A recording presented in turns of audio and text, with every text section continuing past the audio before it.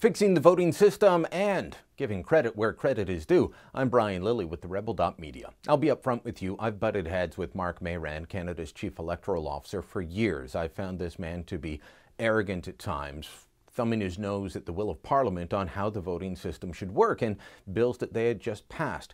But when it comes to his claim that we need to change how the voter information card is used, well, I see he's making some points and willing to admit that there are problems in the current system. Now, we brought you this story about what I incorrectly called the voter identification card. He corrected me. It's the voter information card. And problems with its distribution.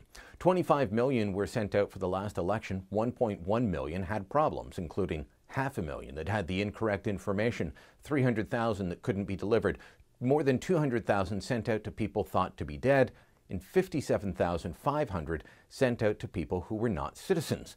So why then, as he releases his report, as he gets set to retire, is Mayrand saying that the Elections Act should be changed so that the voter information card could be used as identification at the polls in conjunction with another piece of ID?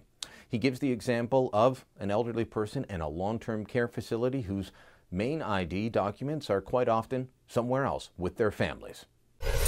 People living in long-term care facilities, most of them leave their documents with their family members. So when they go cast a ballot, they don't really have a form, a piece of document establishing where they live. Yet we know where they live. They live in the long-term care facility. So the recommendation here is to provide some flexibility to address those who face significant barriers.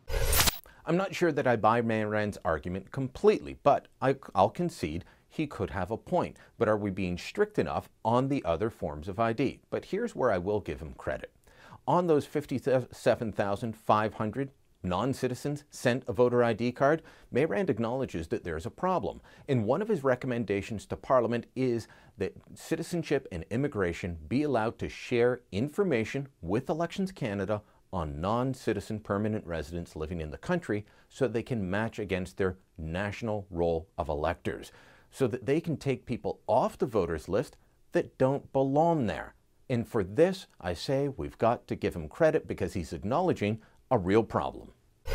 There is an estimate that there's a number of non-citizens on the register of electors, and one way to identify those non-citizens would be to get access to citizens and immigration database on non-citizens that are present in Canada.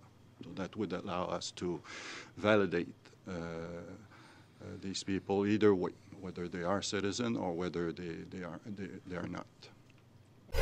There are an awful lot of recommendations in Mayrand's report, some good, some bad, some indifferent, but lots of changes being recommended. One thing that we'll get into later on is he says you can't just go changing the voting system unless there's broad support. As we know right now, that doesn't quite exist. Hope you liked what you just saw. If you did, make sure you subscribe to our YouTube channel. That's free, and that'll make sure you never miss another Rebel video. Or if you want even more from The Rebel, head over to therebel.media and become a premium member.